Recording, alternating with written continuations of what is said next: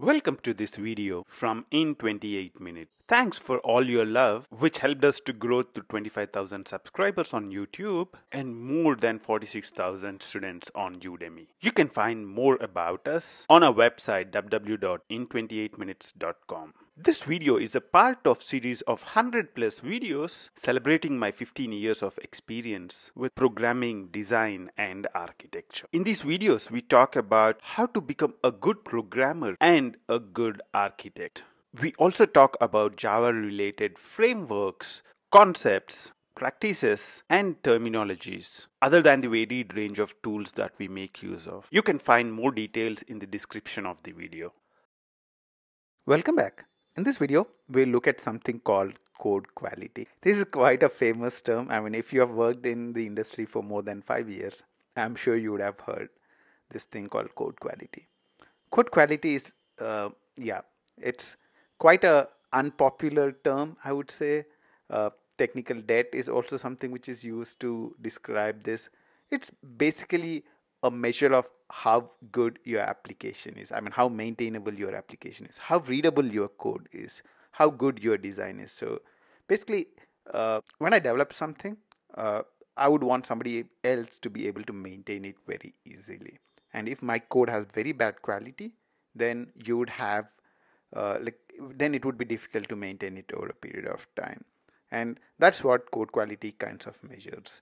There are a lot of tools which are used for code quality, that is called static analysis, where you actually look at the code and see whether it meets all the standards, whether what is the length of a method, what is the length of a class, how many classes are there in a package, how many standards are violated. So there are tools like Sonar Cube. I mean, it's now called Sonar Cube, so it's no longer Sonar, it's a Sonar Cube, which is really good static analysis tool which can try and give you an overview of code quality. There are other tools. I mean, it chooses Checkstyle, PMD, Feinberg. So those are all really good tools to look at, to do static analysis to find out the code quality. And also the other important thing that you need to do for code quality is have peer reviews in place. So those are, I mean, static analysis and peer reviews are kind of the most important things that are done typically in all projects to ensure code quality. So now let's look at my perspective of how code quality can be achieved in a project. So for me, as far as I'm concerned, code quality is really an attitude thing. So either a team has the attitude towards maintaining good code. I mean, if you really heard about this thing called Boy Scout rule. So basically, Boy Scout rule says a scout, you're a good scout when any camp place that you go to, you leave it in a better place when you leave than when you came in. So same thing with code. So it's an attitude. So either the team has an attitude to improve the code quality or it does not. So the attitude to refactor when something is wrong, the attitude to be a Boy Scout. So most important thing as an architect or as a designer, so one of the most important things is to create such an environment where code quality is really appreciated. So again, I mean, there are always some bad sheep who take it to the extent that every minute detail is discussed for hours together. I mean, you should know what is important and what is not. So there should be an environment where important things related to code quality are appreciated. That's number one.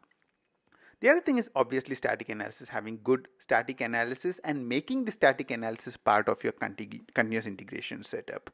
So it's not sufficient if you have static analysis, but it's important to make sure that somebody is looking at it. So somebody is looking at it, make sure that they are part of your definition of done, so that they are looked at it at the end of this sprint. So you kind of show them to the product owner at the end of every sprint so that a product owner knows that the static analysis of a specific project is good.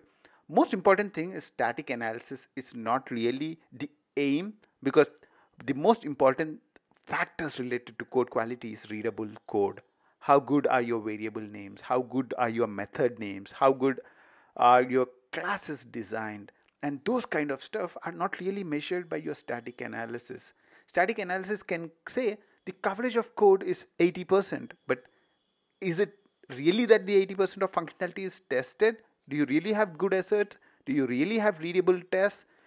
I mean, those are things which static analysis cannot measure. So the way I look at it is static analysis is just a signal. It's just a signal that something, if a project has bad static analysis, then it's a clear indication that people are not worried about code quality.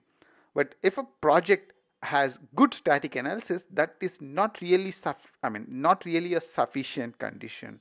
There should also be peer review in place to make sure that code is readable. So static analysis does not cover every part of it. So having good peer review practices in place is also very, very important. And also, one important thing I would really suggest is to make sure you are using pair programming. So is pair programming productive or not? Is it really useful to have a couple of developers looking at everything? That's a different debate altogether. But at least whenever there's a new project, new person joining the project, new programmer joining the project, so until he gets comfortable with everything, pair programming is a great tool. And pair programming is also a really great tool when you're implementing a new, let's say, a framework or a new complex functionality, or you're designing something new. In those kind of situations, I would really recommend to do pair programming as well. So again, one of the most important things is like related to code quality is code reviews, right? So code reviews, it's very important that the attitude towards code reviews is such that I'm not trying to find defects with somebody. So I'm not trying to go and find what is the problem with somebody else's code. No, that's definitely should not be the aim for finding code. For doing code reviews. The aim of the code review should be to really add value to the application. So I have 10 years of experience, and when I'm reviewing somebody else's code, I should try and give my experience to him and try and help them come up with better code. That's really the attitude you need to have when you're trying to approach a code review. There you go. So those are the really important things that I think are important to have good code quality in a project. For me, the most important coding standards that I would really look at are how good are your methods named, how well are your classes named, your size. So if there's a large class size or there are a lot of dependencies between classes, then that's a very bad sign. Another thing I really look at when I look at code quality is the quality of your unit test. When I go and read a unit test, I'll be able to tell within a minute. Like, I open the largest unit test which is there and I see it, I'd be able to tell whether the application code would be good or not, because a unit test gives you a lot of signals.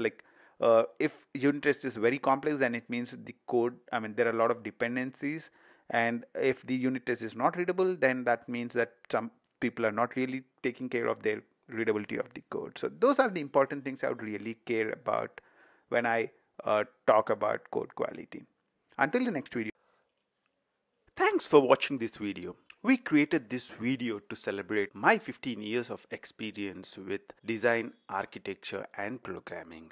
We have created 2 complete Git repositories for you: Java Technology for Beginners and Java Best Practices. Java Best Practices covers my 15 years of experience with design patterns, code quality, design, architecture, and modern development practices. We talk about REST services, SOAP web services, microservices, cloud native applications, 4 principles of simple design, among a varied range of other topics. It tells you how to become a good programmer, designer, or an architect. Java Technology for Beginners focuses on the frameworks, concepts, practices and terminologies and tools related to application development. You can find link to the repositories in the description of the video. In 28 Minutes has some of the highest rated courses on varied range of topics. You can find more information on our website www.in28minutes.com.